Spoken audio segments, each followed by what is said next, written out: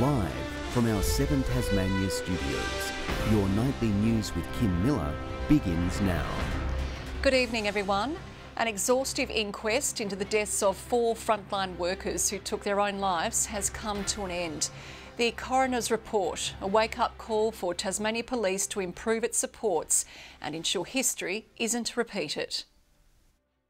What started as a passion gradually turned too much to bear for 4 police officers who died by suicide between 2016 and 2020. This is a really difficult time for those 4 families and for the colleagues of those officers.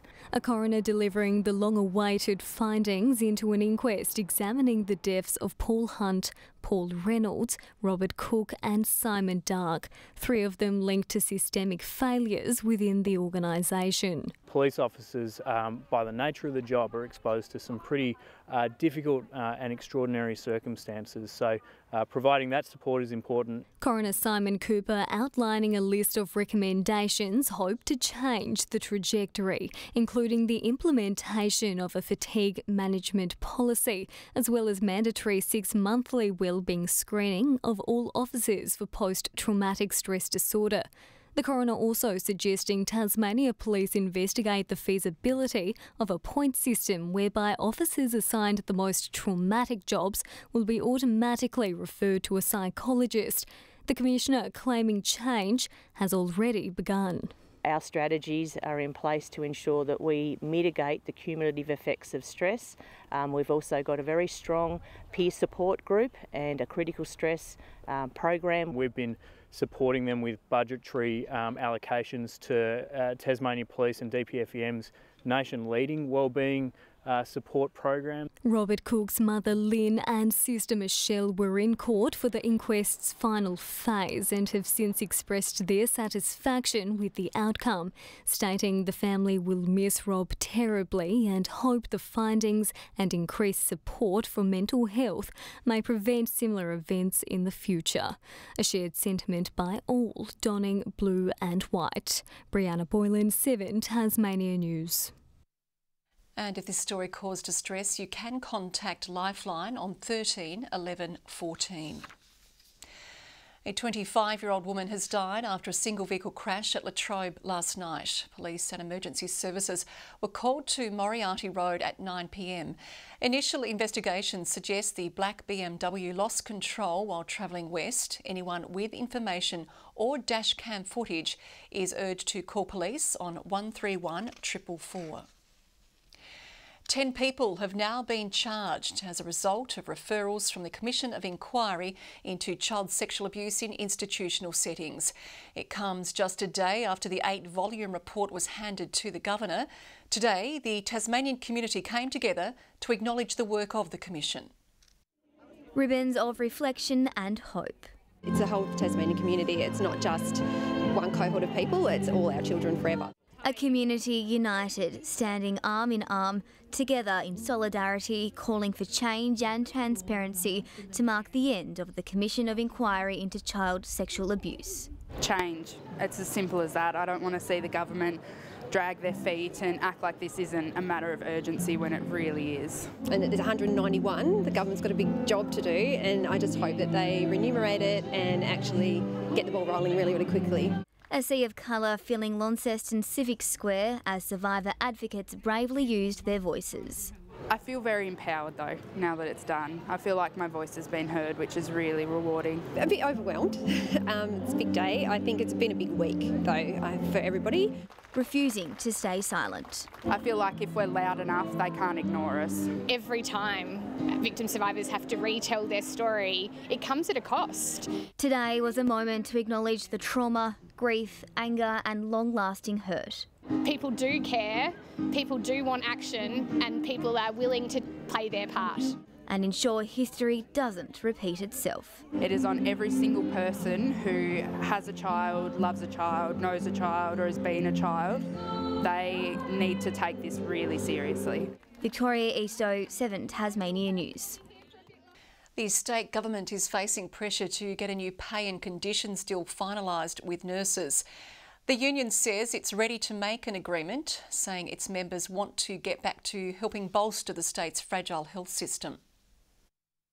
For the Nursing and Midwifery Federation, the journey to the next state election has begun. The union hosting Labor's leader and health spokesperson at its monthly council meeting, leaving them in no doubt about the prescription needed. We absolutely want firm commitments that we will be able to fill vacant positions. The opposition has been on a health policy blitz in recent months. Despite low unemployment and economic concerns, Labor is confident it can deliver on its lofty promises. We'll work closely to work through our policies with the respective unions when it comes to health. So, of course, Labor sacked nurses and we've been employing more nurses. The government also in the Federation sights. They claim pay negotiations have stalled after the wording of an initial offer put to staff didn't match their discussions. It was very different to what was discussed at the negotiating table, to what was presented to members. But the Department of Premier and Cabinet says it received questions, clarifications and alternative ideas,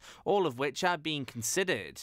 The unions say time is being wasted. We would absolutely much prefer, and I'm sure our members would too, be spending their time and energy focusing on the challenges in the health sector. We want to get a pay deal that's mutually agreeable as well. That's why those negotiations are continuing in a productive way. Industrial action still off the table for now. John Hunt, 7 Tasmania News. Ray Murray, the steward behind the independent inquiry into racing in Tasmania, has asked for more time to report his findings due to the volume of information he has received. Indicates there are some challenges here with their investigator accessing information that they need. That suggests that he might need more resources and support from the government to make sure this work can be done. We want the whole racing community, whether that's the public, punters or participants, having their say because we want to get this moment right so that we can set racing up for a bright future. An interim report is expected to be released for public consultation in coming weeks.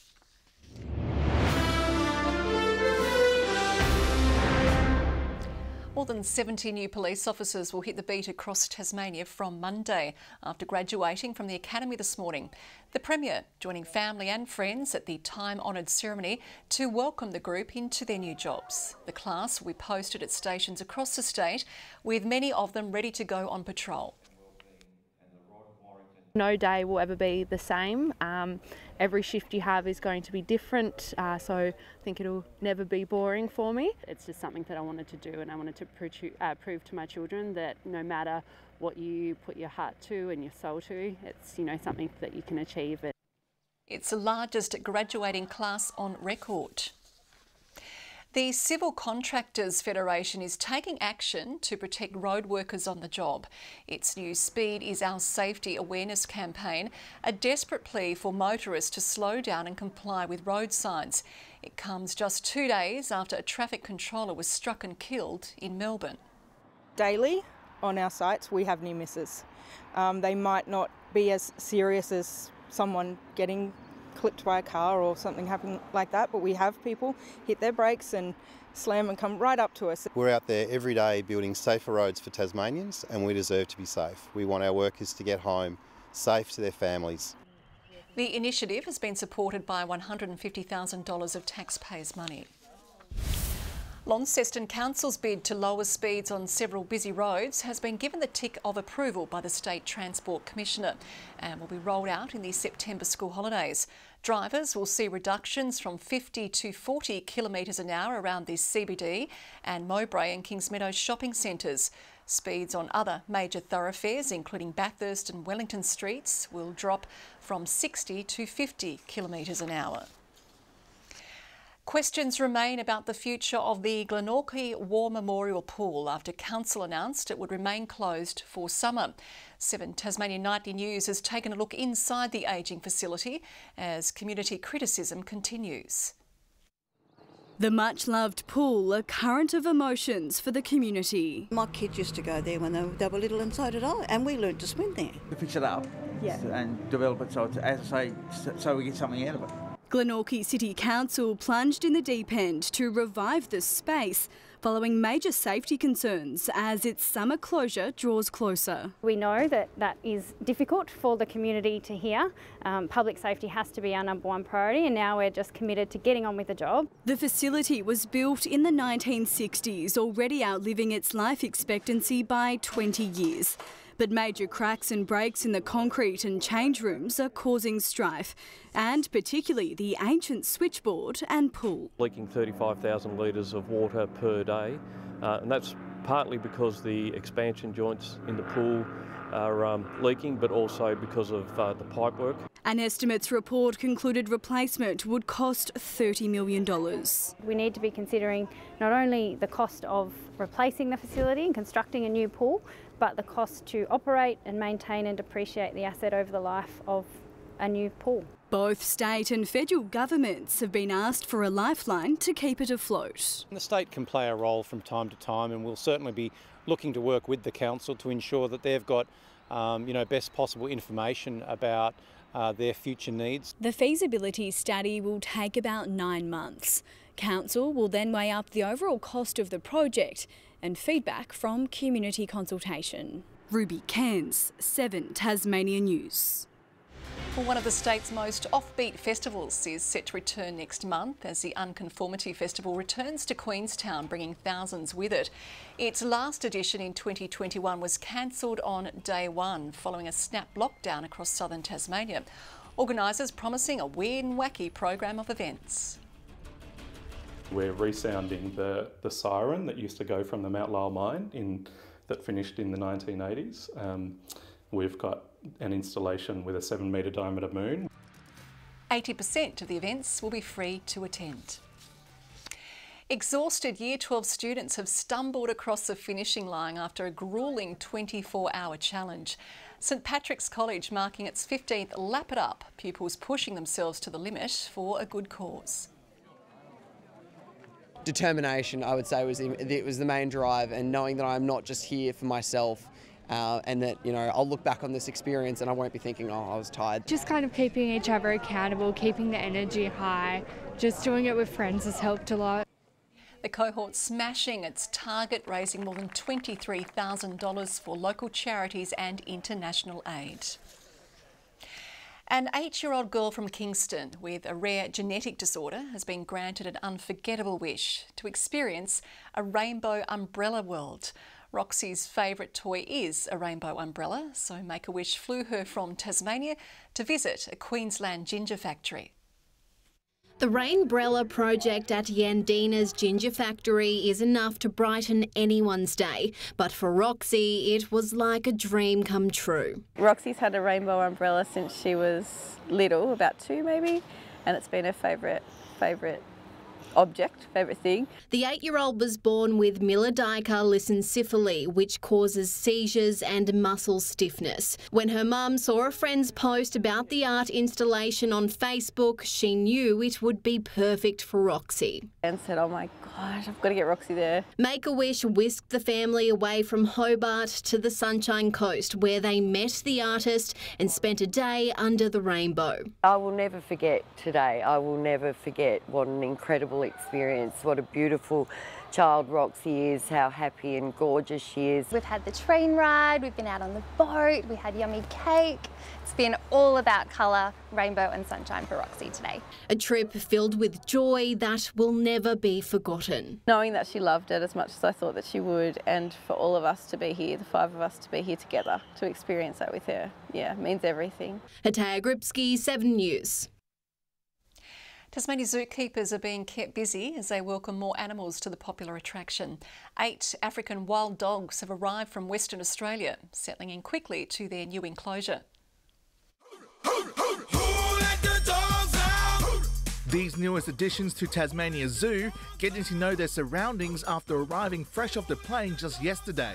We've got 8 African wild dogs that have just arrived from Perth Zoo, so they're a big family pack. They're getting along real well and settling in nicely for us. While in the canine biological family, the animals aren't related to domestic dogs, evolving from a different pathway from wolves. The zoo is already home to 2 of the dogs, but you won't be seeing the packs interacting with each other. Different packs won't get along. They're completely different families. If they saw another African wild dog or a different pack, they'd attack each other. In the wild, these animals chase their prey, running up to 66 kilometres an hour for 10 to 20 minutes to get their feed. Dinner time here at the zoo is somewhat easier. This afternoon was the first feeding session for the pack since arriving, with wallaby on the menu. The all-female grouping proving girl power is king. Girls in charge in the wild, and the males have to do what they're told, just like real life, I guess.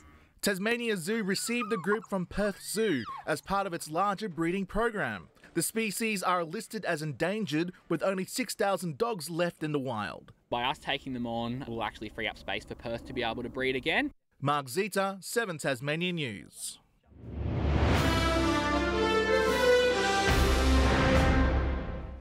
Kingborough and Clarence will be playing for more than just the 4 points in the TSL this weekend. The two will also square off for the Gonomsky Rewalt Cup, helping raise funds and awareness for bone marrow failure.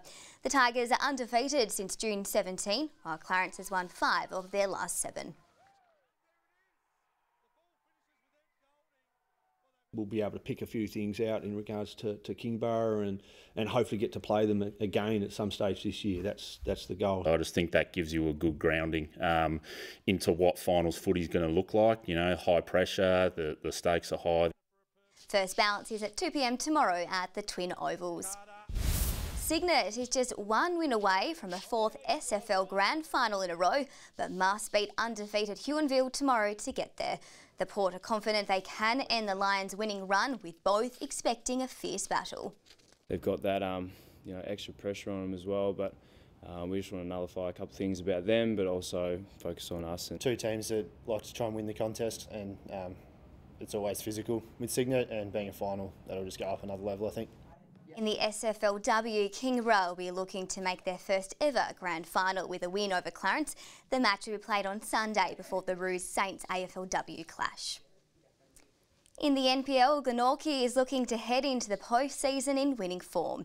The Knights have won just 1 of their last 4 and face losing a home final if the results don't go their way. They're hoping to bounce back into form against Clarence later tonight. Coming closer to what would be a semi-final, either against, whether it's South Hobart or Devonport. It's important that we're still playing well now. In the Women's Super League, a strong finish to the season will be front of mind for Kingborough when it also faces the Zebras tonight.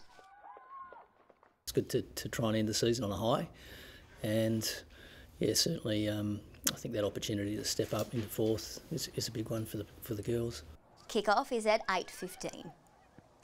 And Stuart McSwain has had an unfortunate stroke of luck at the Diamond League in Switzerland. McSwain out in front for the majority of the race, but found himself swallowed up as he approached the final bend. The USA's Yared Magoose won the race in 3 minutes and 30 seconds.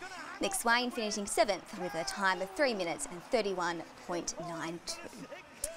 Good evening, what a great day. Friday and the first day of spring. Hobart and Devonport 14 degrees, Launceston and Burnie 15. Temperatures looked a bit on the cool side, but were close to average. King Island, Low Head, St Helens and Bushy Park all 15. Flinders Island, Friendly Beaches and Strawn 14 today. Areas of cloud over western and southern Tasmania, but clear sunny skies over the east and north for the most part. More cloud gathered over Victoria, the New South Wales coast and southern South Australia. The rest of the nation pretty clear. Tomorrow a high moves over us and through to the southeast. A trough lies over Queensland and a cold front approaches Western Australia. We'll have northeast northwesterly winds at just 5 to 15 knots and even lighter over the lakes tomorrow. Swells at 3 metres in western and southern waters. Hobart for Saturday, 16 and partly cloudy. Fine for Medina, a bit of cloud, 15 the top. -1 overnight for Oatlands, a frosty start, but 14 later. 16 for Launceston and partly cloudy, 14 the top for Devonport. -2 for Lyowini, a high of 11 degrees.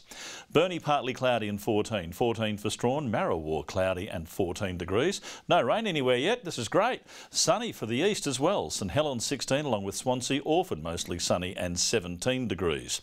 Now to Sunday and promises of more fine, mostly sunny weather. Yep, lock it in. But on Monday, a few showers should develop over the north and west before extending statewide in the evening. And showers on into Tuesday, a windy day too, and snow to 800 metres.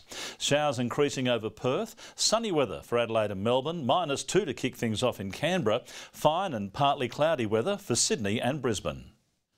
Partly cloudy over Hobart as well, 9 at the moment, 10 in Launceston, mostly clear in Devonport and 9 degrees. I think before the break you were trying to bait me a little bit there, Kim Miller. I'm not biting, but I will wish you a happy weekend. You too. Thanks, Murph.